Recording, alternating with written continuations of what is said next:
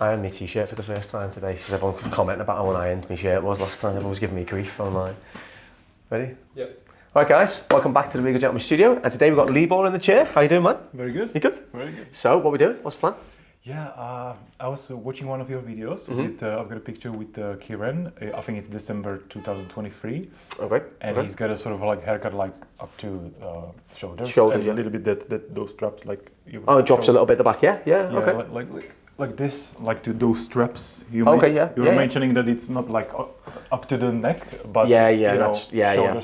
I get you. Yeah. And sort of make it like a little bit maybe sort of vibrant and stuff, but like kind of cleaner. So you want to take it to that length today? Is that what you'd like to do? Yeah. Sort of just on top of the shoulders, yeah? All right, cool. Yeah. Let's have a look how long it is. Wow, that's a good amount of length off, isn't it? Yeah. Oh, all right, cool. Yeah. Sweet. Yeah. So we're looking at about a sort of probably like I'd say just over a third off. I would say in terms of maybe half to a third, roughly. Is that all right? Yeah. Oh, yeah. And then do you want to have a little bit of movement in it so it kind of just falls nicely and drops down nicely and stuff? Yeah. Absolutely. Okay. Yeah. Do you ever tie it up?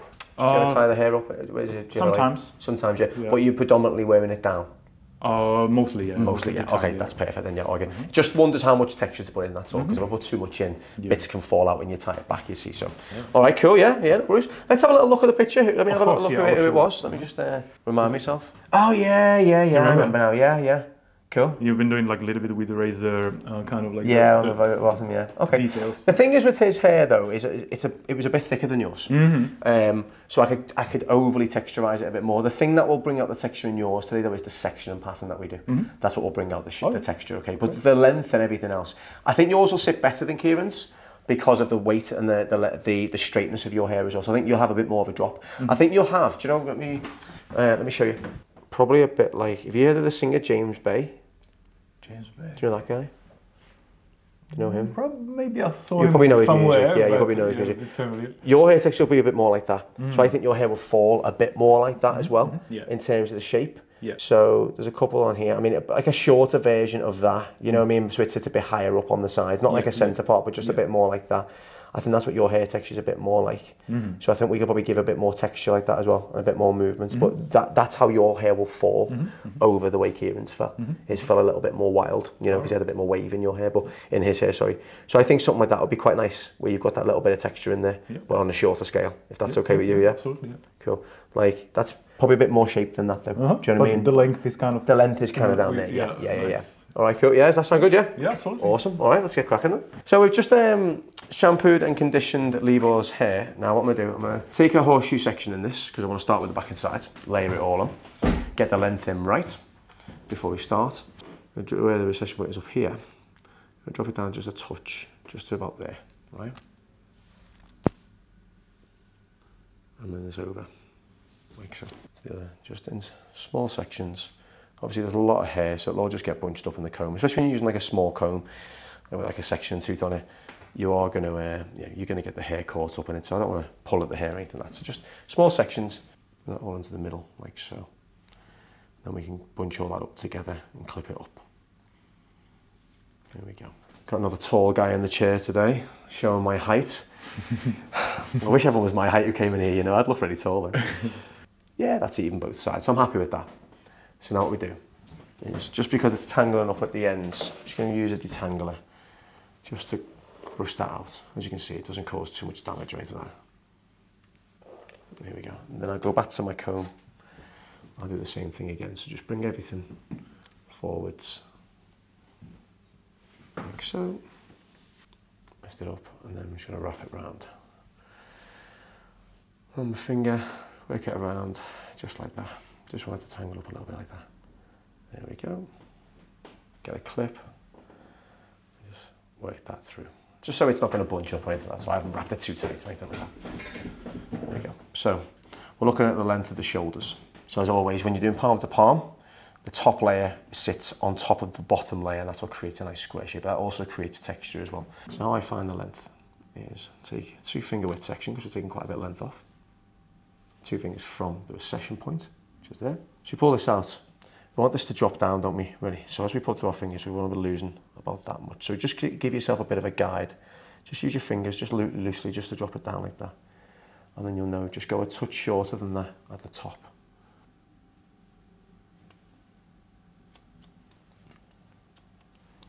We want that to drop just down to the shoulders, like that, right?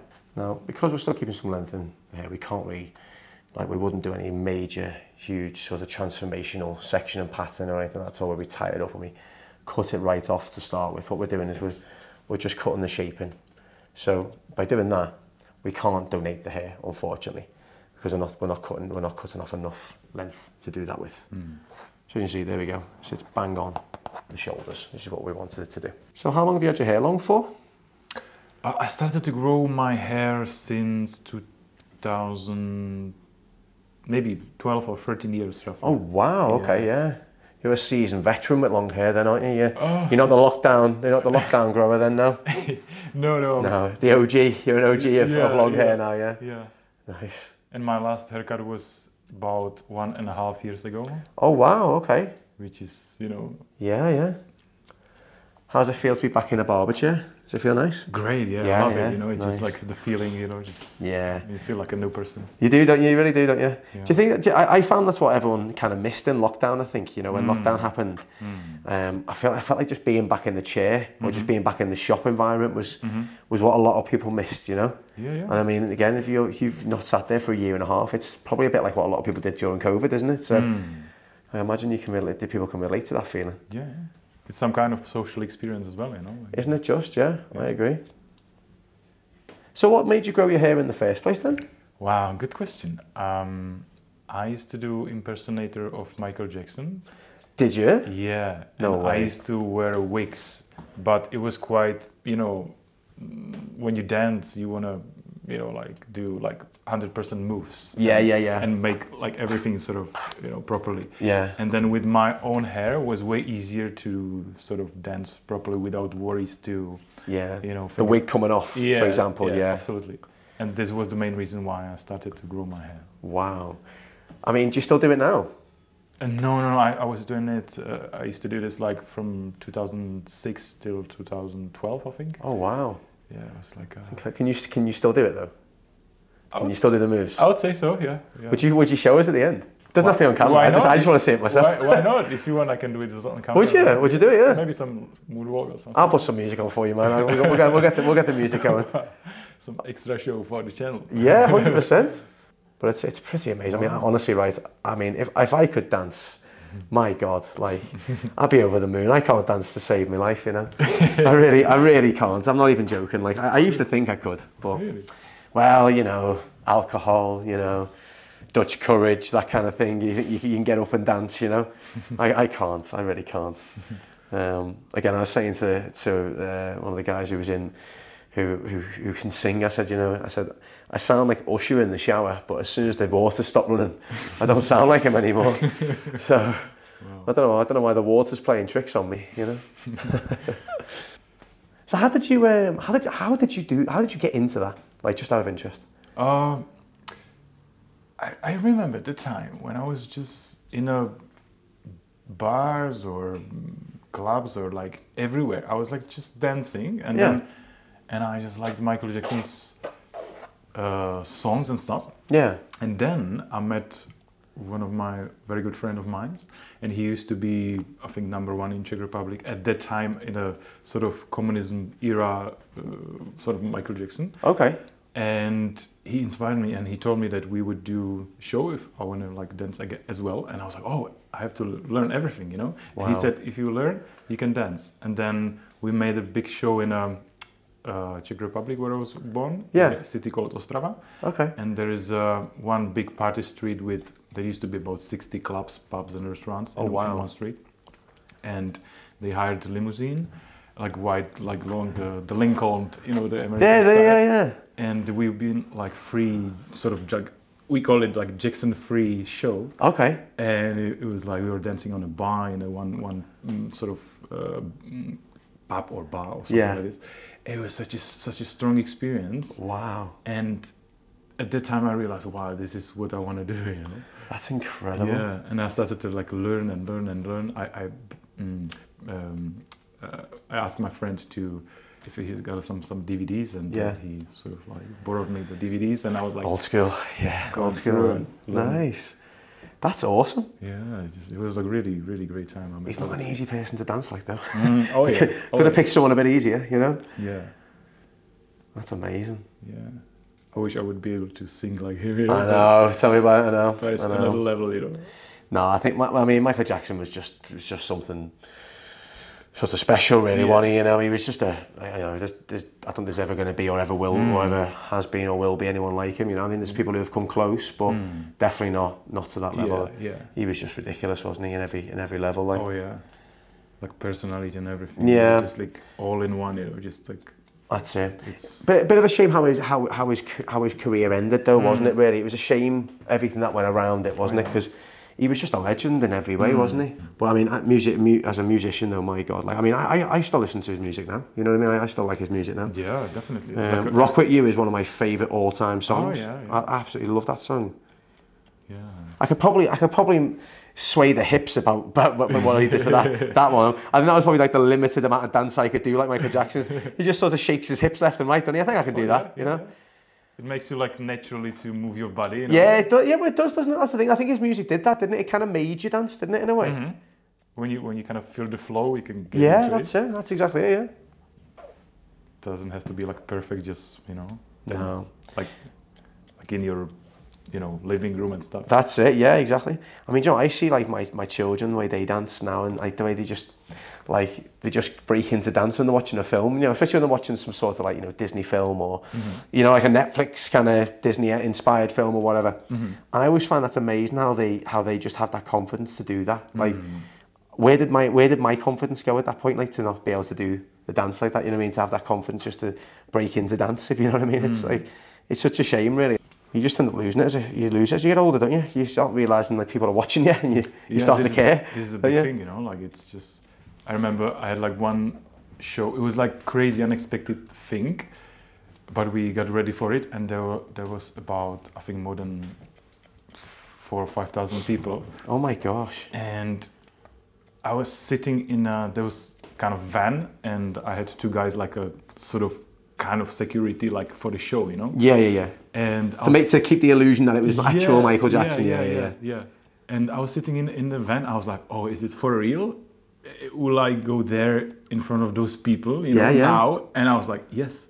And then I was like, I have to, And I was kind of scared and just nervous, but I went there and it was a great time. Wow. How did you build up the courage to do that in front of such a big crowd? Oh, wow.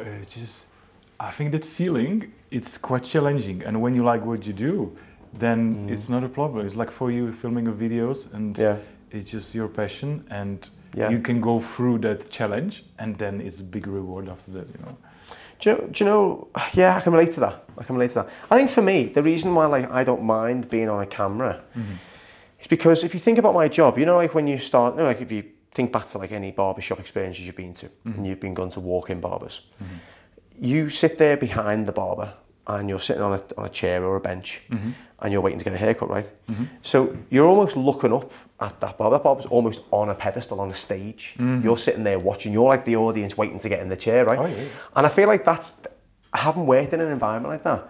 And because I'm so confident in knowing that what I say is going to work, just through years of experience of it working, and knowing the trade as well as I possibly can at the moment, I feel confident enough that I know what I'm saying is going to work, right? That's number one. But also because of that, should we say, audience experience of being in a barbershop where people sit and wait, it doesn't really make you feel as though you're like, it doesn't really make you feel as though you're not on stage in a way, because there's people behind you watching you.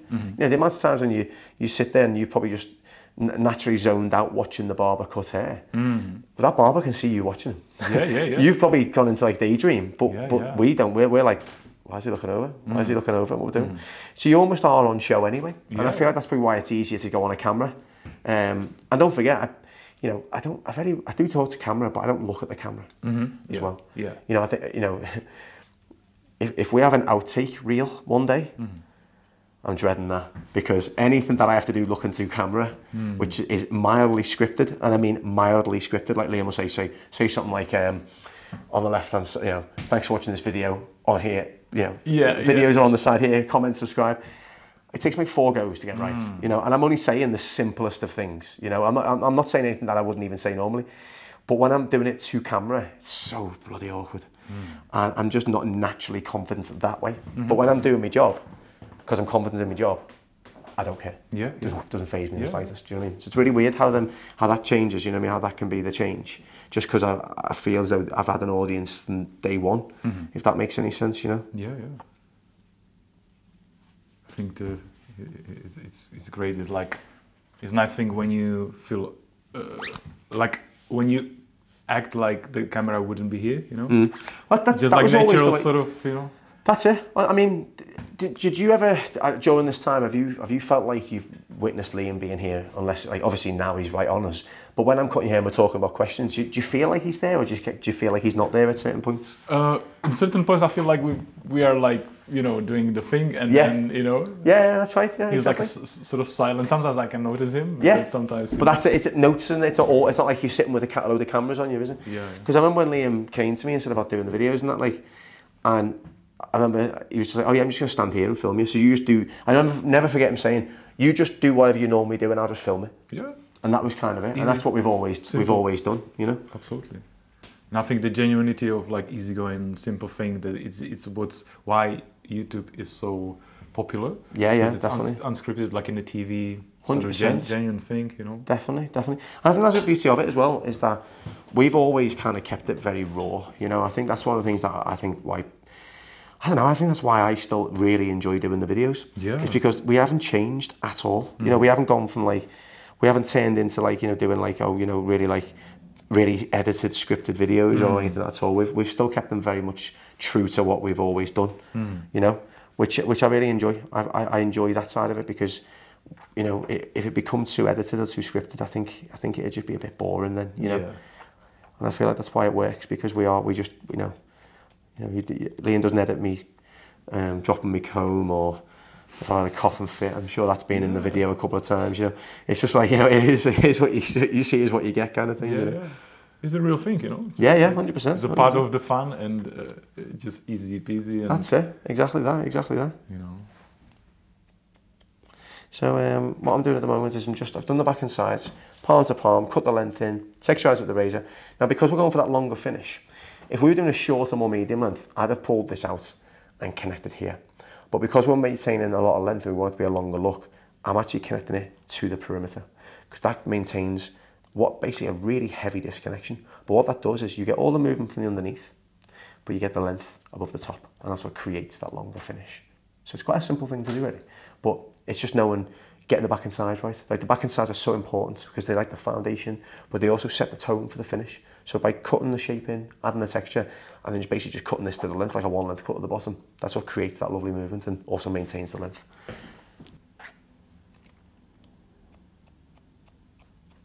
So what is it you do now then? Obviously now you don't do the impersonation. No, I work as an Uber driver. Oh, do you? Oh, cool. But I'm kind of thinking to move a little bit to chauffeur sort of. Oh, nice. Business, or how to say. Yeah, of course, yeah. Just do more like a executive flips and stuff. You know? Nice. Do you do the executive Uber stuff at the moment? Or? Yeah. I do like Uber X, Uber Comfort, and Exec as well. Oh, nice. But my car is about 5.5 years old. It means for some companies they prefer only 3 or 4 years old cars. Right. Okay. Yeah. To live up to that exclusive kind of finish. It has to be like, you know, like another level. You have the suit and everything, and that's why I'm making the haircut as well. Oh, nice. So the haircut's the kind of part of what will hopefully be a new change, or not a change in career, but a sort of, you know, a slightly different avenue than what you're doing now. Yeah. Absolutely, yeah. Nice. And it's spring, you know. It's just like the you know, the spring is coming, the warm weather, like definitely. No, it's cool that you've you know, the haircut's going to be part of that change as well. It's really cool.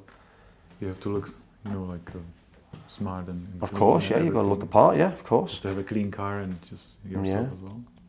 I mean, that's the thing. It's you know, the job that you're doing is very much about, like, it's very judged on how you look, isn't it? So I'm sure you know, if you're in a suit and your hair's not looking right or whatever, you know, you're probably not going to feel your best, are you, either? Absolutely, yeah. And it's about your feeling, because the customers can feel the way you feel, you know. And then if you're comfortable, you know.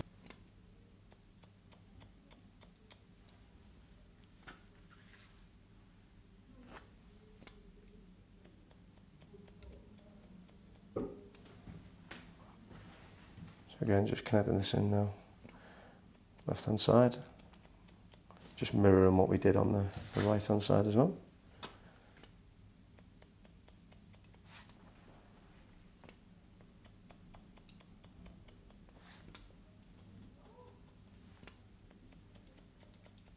I'm just going to finish this little taper off on the side for you, okay? Just to sharpen that off a little bit for you.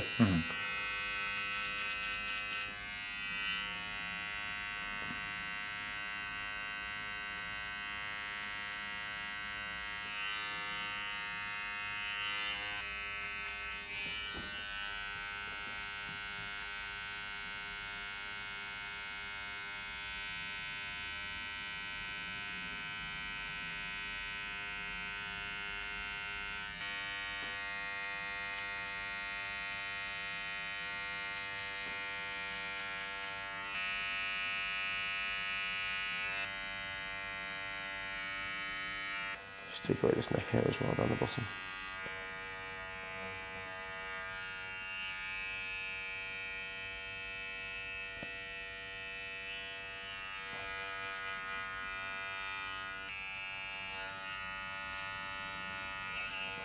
This off now, okay? So I'm gonna put a little bit of product in. It's just a little bit of hair moisturiser, okay? Just because with the colour of your hair, it feels a little bit dry, certain parts. Okay. And I just want to make sure that's sitting nice. And just pull this back. Just to encourage a little bit of that movement, I'm going to use the diffuser, okay? You're not going to get any curl in your hair, you're just going to get a bit of movement, all right? So, what I'm going to do is, if you lean and turn around a sec.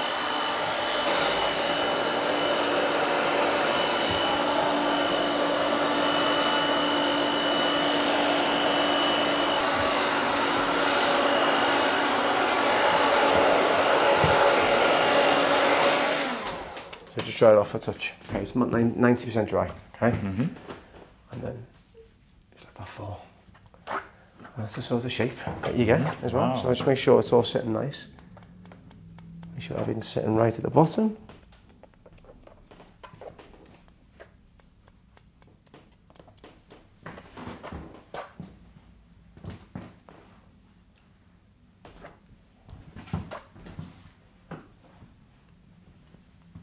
So like I said before, to get that same texture, it's all about section pattern. So by leaving that overhang and this connection, that's what creates the longer movement, but the sides and the back keep the shape in there as well. So that's a really nice thing to do if you want to try and get a bit of movement out of your hair. That type of sectional pattern is great. And now I'll just finish off with a tiny little bit more of the hair moisturiser. I mean the tiniest little bit more. Like this.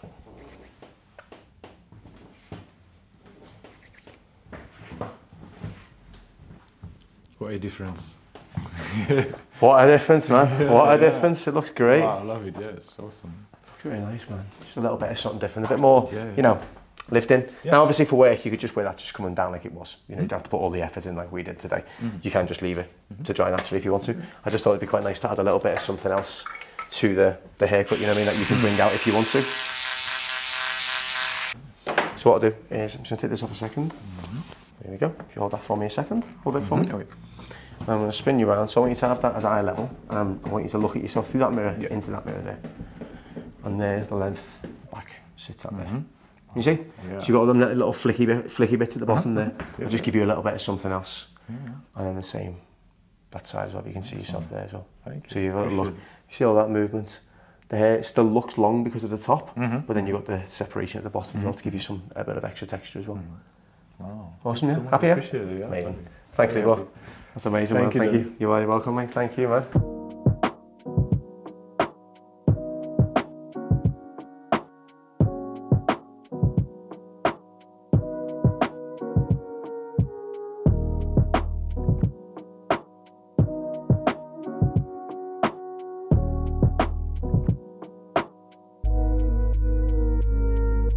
Yeah, go on, let's have a look. Let's have a look. Right, move the lamp out the way. Watch the plant though, because this is a very sacred plant, okay? Ready? Yeah, go on then. Wow.